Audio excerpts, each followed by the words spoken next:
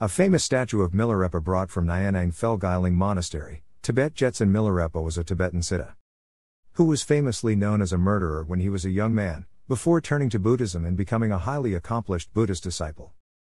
He is generally considered one of Tibet's most famous yogis and spiritual poets, whose teachings are known among several schools of Tibetan Buddhism. He was a student of Marpa Lotsawa, and a major figure in the history of the Kagyu school of Tibetan Buddhism. He is also famous for the feat of climbing Mount Kailash, overlooking Phelgyeling Gompa at Milarepa's cave, Tibet. The 9-story tower that Milarepa single-handedly built, Sekar Gutak, Lo Drag, Tibet. Milarepa's life story is famous in Tibetan culture and retold many times. The best-known biography, The Life of Milarepa, written by Tsangyun Haruka in the 15th century and drawing from older biographies, is still very popular. Most of the present-day stories on Milarepa come from this single source, with oral lineage predominating as well as relics including his bearskin coat.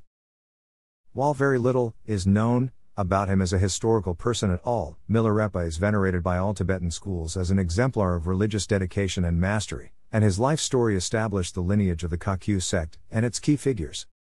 According to the life of Milarepa, Milarepa was born in western Tibet to a prosperous family. When his father died, his family was deprived of their wealth by his aunt and uncle. At his mother's request, Milarepa left home and studied sorcery to take revenge, killing many people. Later he felt sorrow about his deeds, and became student of Marpa the translator. Before Marpa would teach Milarepa, he had him undergo abuse and trials, such as letting him build and then demolish 3 towers in turn. Milarepa was asked to build one final multi-story tower by Marpa at Lo Drag, which still stands. Eventually, Marpa accepted him, explaining that the trials were a means to purify Milarepa's negative karma. Marpa transmitted tantric initiations and instructions to Milarepa, including Tummo, the oral transmissions, and Mahamudra. Marpa told Milarepa to practice solitary meditation in caves and mountain retreats, which, according to the biography, after many years of practice resulted in a deep experiential realization about the true nature of reality. In some other sources, it is said that Milarepa and Marpa both came to India to seek one most important thing for ultimate realization from Marpa's guru, but even he didn't know about it. Later on he tried for many years and finally attained enlightenment. Thereafter he lived as a fully realized yogi, and eventually even forgave his aunt, who caused his family's misfortune. According to Lopez, the life of Milarepa represents Buddhism as it was understood and practiced in Tibet in the 15th century, projected back in time, and contains many of the key terms and doctrines of Buddhism.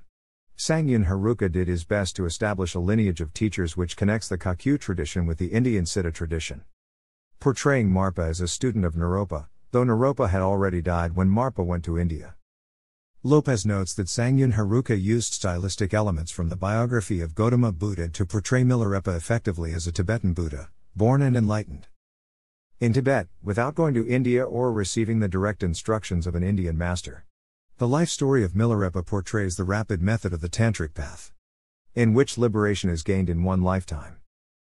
It describes how Milarepa practiced the generation stage and completion stage, to achieve Mahamudra, spontaneous realization of the most profound nature of mind.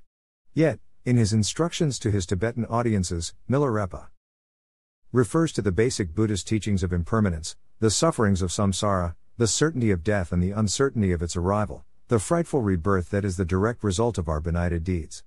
But his own life also is an example that even a murderer can transform into a Buddha.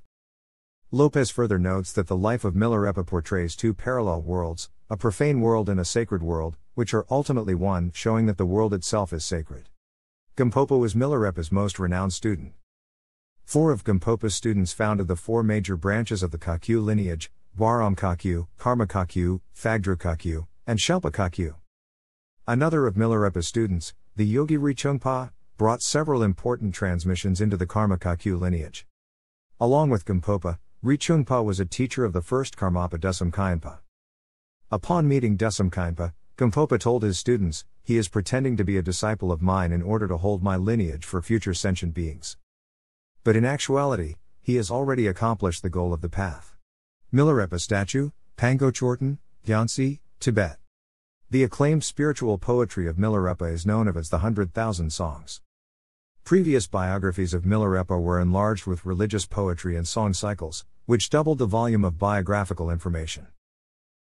Collected for publication in English translation by the Oriental Studies Foundation in 1962, in 1999 these songs were republished in a separate volume entitled The 100,000 Songs of Milarepa, translated and annotated by Garma C.C. Chang. Then in 2017 a new translation by Christopher Stagg of the Nidartha Translation Network, both published by Shambhala. These summarize the various song cycles in Chapter 11 of the life of Milarepa. Milarepa lived during the so-called second dissemination of Buddhism in Tibet, when Buddhism was reintroduced. Three pivotal figures in this Tibetan Renaissance were Rinchen Zongpo, who translated sutras, tantras and commentaries, Atiza, whose student Dramtan founded the Kadam school of Tibetan Buddhism, and Marpa the translator. The teacher of Milarepa, and himself regarded as student of Naropa. Marpa introduced tantric texts and oral instructions from the Bengali siddha tradition into Tibet, and Marpa's purported connection with Naropa established the lineage of the Kagyu school, thereby reaching back to the Buddha himself. Thanks for watching.